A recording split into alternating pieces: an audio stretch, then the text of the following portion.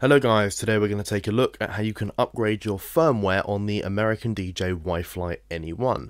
Upgrading to the new firmware can unlock new features and also give your controller extra stability.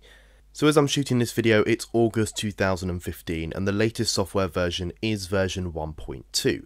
Now the current newer firmware unlocks more features when it comes to creating custom fixture profiles with the new fixture builder software. To check the current firmware version of your NE1, it's very simple. Simply hold down the setup button to enter the menu.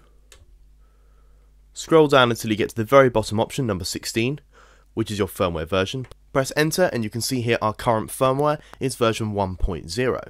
Now if your firmware version says 0.1, you have a slightly different upgrade process, and I'll explain that in just a minute. So to upgrade your firmware, first you need to download the new firmware file, which is an SUP file, and you can download it from a Dropbox link which I'll include in the description down below. You can then copy that file over onto the USB stick that came with your NE1. Make sure you put the file inside the NE1 folder. Then go ahead and take that USB stick and plug it in to your NE1. Before you go ahead and upgrade the firmware, I recommend you save all your show data on the NE1 onto the USB stick.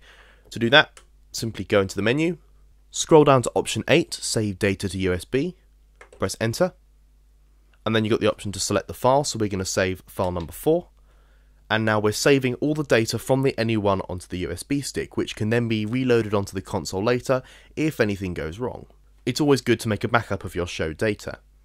So to upgrade the firmware, first thing you need to do is power off the controller with the switch on the back.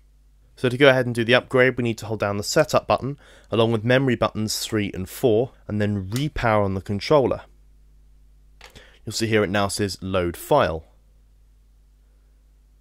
And it says update start, please wait. And update complete, please reboot. So power off the controller, power it back on, and there we go. We go into our setup menu now.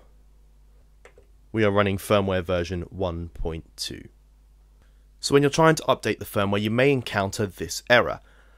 So what you need to do is make sure that the only SUP file on that USB stick is the firmware version you want to upgrade to.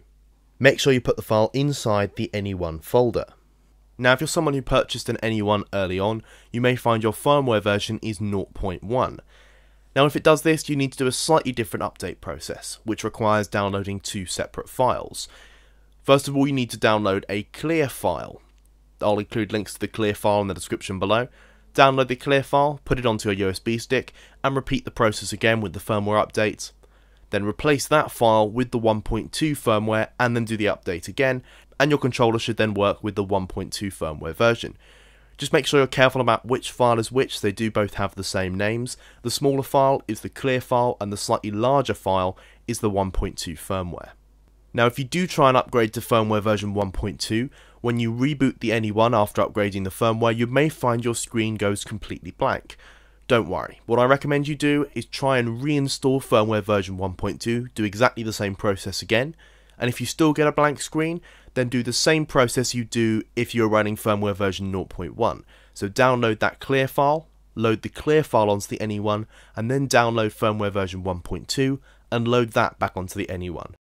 I had this problem the first time I tried to upgrade the firmware on the NE1, but going through the process with the 2 separate files fixed the problem for me. So I'm filming this video in August 2015, so depending on when you're watching this video, 1.2 may not be the latest version. The process of updating the firmware should be exactly the same, just with a different firmware file. However, if you're unsure, check out the WiFly NE1 Facebook group. There are loads of NE1 users on there, along with some of the guys from American DJ, who'll be able to help you out with any questions you have. So for links to download the 1.2 version firmware and the clear file, check out the description below, and I'll also throw a link to the NE1 Facebook group. But that's it for this video, and as always, thanks for watching.